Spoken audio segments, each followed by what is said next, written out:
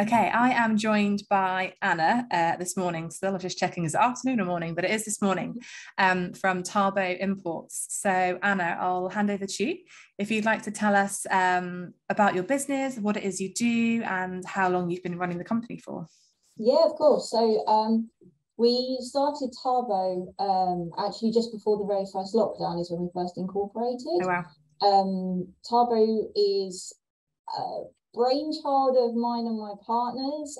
It stems from both of us have quite a love of cars, and we wanted to see if we could turn our passions into a job, basically. Yeah.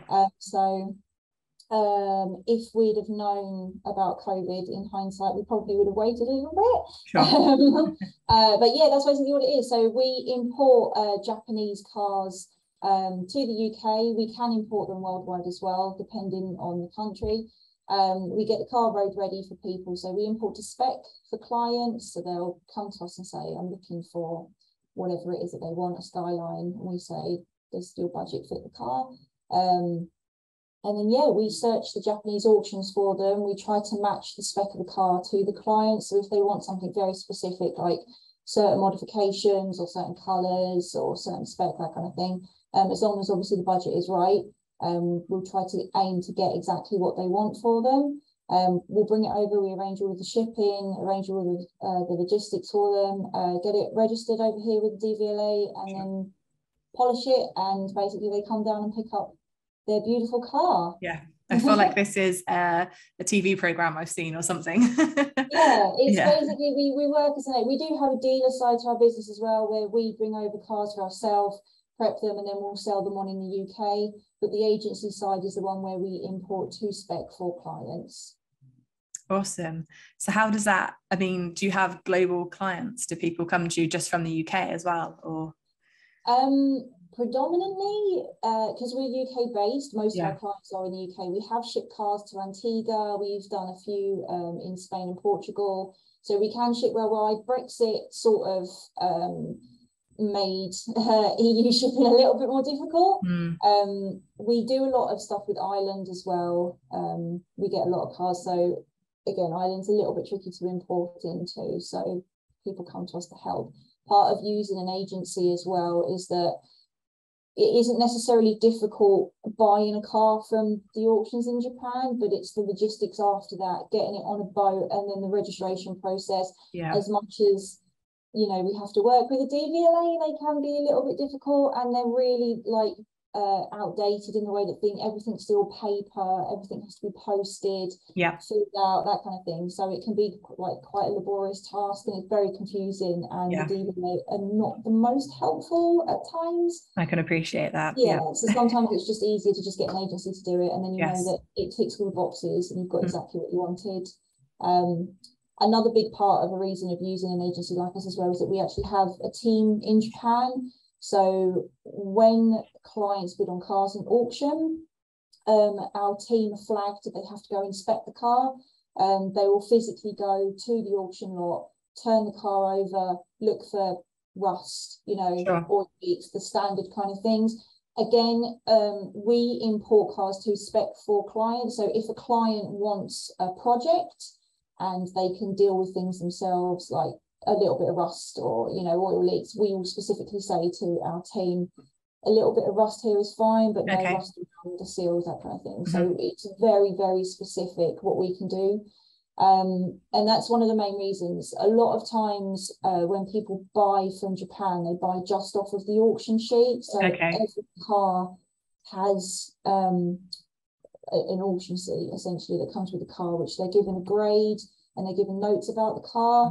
But depending on the auction house you use, and the inspector grades are sort of not that trustworthy, or it's a basic guideline, but higher value cars tend to be a bit more loosey goosey with the grading.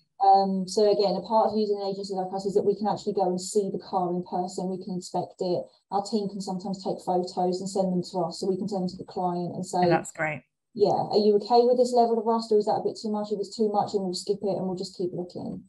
How much rust converter are you willing to put on? Well, like I say, we import to spec. So we work with clients who want show cars, they want garage queens, they want, you know, the super rare collectible cars. But we also work with loads of guys who are mechanics, they run their garages, you know, they can fix things themselves. So they don't want to pay top bang for a shiny car when they're like, yeah, I can, you know, I can weld, I'll take that out. So we're quite open with who we work with. So I think, again, that's one of the benefits of using somebody like us, is that we don't, you know, we try to be as helpful as we can, and we will try to fit the car to the person. Awesome. And then do you have a garage here in Cornwall which you work from, which sort of has your cars in, and that's where you invite people down to come and look once they've been imported? Yep, so we have a little unit down in Newquay on Crantop Street. We also work with a garage in St Agnes. So the garage does our labour side of it.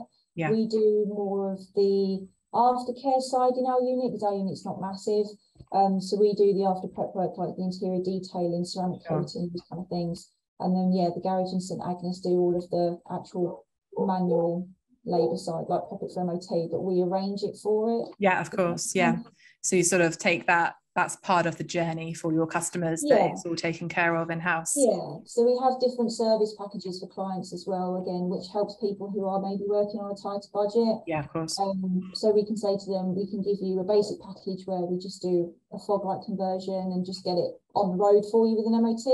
Or we can give it, you know, the full works. We can ceramic coat it, we can detail it for you. We've had clients send us down body parts to apply for them, so they'll ship them down to us, so that when the car's picked up, everything is done, they don't have to do anything.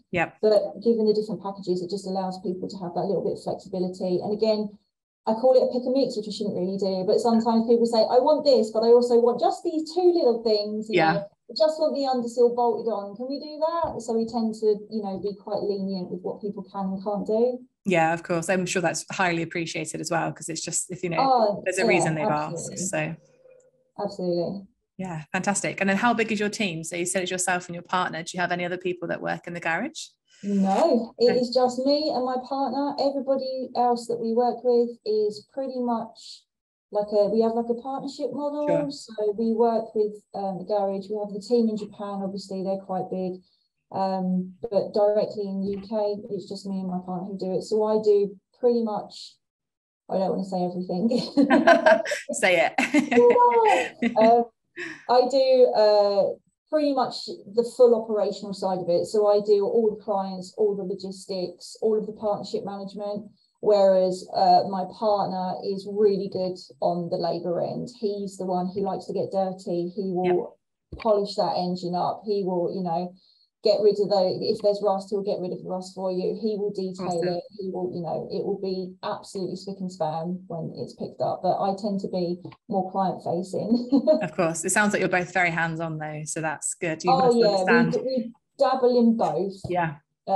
I'm pretty good with the old buffer. But we do mix and match. It's just out of convenience because we have children as well, so I tend to be able to be a bit more flexible with my side of things. Yeah, fantastic. And then have you both always been your own bosses, or were you employees beforehand? Or no, so I've done oh my goodness, my work history is a riot. I've worked in offices. I used to be a marketing account director, a carer. I've been a postman. Oh wow. I've done a lot of office work. Dom has in IT, he's a cloud architect. So we've got very obscure work histories, and Taboo is basically built from hobby that's turned into passion, that turned into like, let's try and give it a go. So what would you say to anyone that was thinking about starting their business or going for it then? You never know unless you try. I think there's never going to be a right time. Like I said, for us, if we'd have known that COVID was going to hit for 2 years and then we'd go into a recession, we probably would have rethought or delaying the incorporation, but we would never have known how it would have gone until you try. And we've had many failures on certain things, and it's a wild learning curve. And no matter how good you think you're doing, something will crop up and you'll go, oh no. Yeah. And you just have to roll with the punches. And it can be really, really disheartening. But then also when, like, you know, one thing I'm really, really proud of is our reviews, because my role is so client facing and because my background is in office work and I've come from a very corporate background and I'm not a very corporate person. Yep. I'm way more laid back. So our reviews reflect that. Every single review we've got is 5-star and it's always around the customer service. Yeah. Always that we're on point, we're really friendly, we're really down to earth. And, you know, there are hundreds of importing agencies out there, but we do pride ourselves on our level of customer service. We tend to use WhatsApp because people have it, it's so readily available. We don't work 9 to 5. If you want to ring me up at 8 o'clock in the evening and go, I've seen this, what do I do? That's fine. Yeah. We're always around. And, you know, and if, like I said, because we're so flexible with the packages that we offer, it just makes people feel a little bit more comfortable. If they want to ask a question or if they want to bolt a package on or do something, they tend to be a lot freer in asking. Yeah. Absolutely. If you've got those 5-star reviews, definitely something to sing and shout about. Put them out there, put them all over social and let people know how reputable you are. One of the things that we are very, very proud of is all of the reviews that we've got, and we love all of our clients and we encourage them. We bring some of them to car shows with us, some of the cars that we've imported. Great. Car shows. So we stay in touch with them still. They send us photos when they modify things. We've got a Tabo's projects page on Facebook as well, which is a non-sales related, just for people to put their cars on, things that they're working on, questions they may have, passions, calmings, just, you know, just a nice community page. So we encourage people to post things on there as well. And it is, the car community is massive and amazing, and that's what we try to bring through our agency. It's not a business, it's a community. Of course, really nice.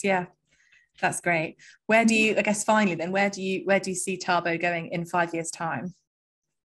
Oh, I mean, I don't know, ruling the world. No, I don't know, to be honest. Yes. You know, you roll with the punches. The car market at the moment, and with, you know, with COVID and things, it has impacted us quite significantly, especially with shipping. A lot of the big boats have been delayed, shipping prices have gone up quite substantially. The car market is taking a little bit of a hit at the moment. Sure. So again, it's just another punch that we have to roll with. So in 5 years' time, you know, I'd like to envision us being in a bigger unit, more clients, bigger cars, that kind of thing. I think every agency probably has the same goals in mind, but at the moment it is just rolling with the punches until we get there, taking each day as it comes as well. Who knows what's going to be. We have our successes all the time, but I think just the economy at the moment, and we're not the only ones being affected by it. It's affecting everybody. So apart from BP. We can see it in our clients, we see it in our partners, we see it in the teams that we work with. So we are just, you know, trying to help each other out as much as we can. No, great. Fantastic. It sounds like it's like you said it, and the word is community, but it sounds like you have got a really great community there with you. Oh, absolutely. Especially in Cornwall as well, you know, because it's so scenic. Car meets, you know, overlooking the beaches and things like that, and everybody brings their kids along, and you know, it is an amazing community. And we encourage anybody, if they ever see a car meet happening on Facebook, even if you don't have a car to show, go along, see the other cars, talk to the people. They love talking about what they do to it, what they, you know, what they did to it and didn't work, when it caught on fire. So they're such a friendly community, and again, we try to reflect that in our business as best as we can. We try to be really outgoing and forthcoming and make it more of a friendly service. Fantastic. That's definitely, like you say, you've got your reviews which speak many a words, so that's definitely being conveyed through your business, so hats off to you. Thank you.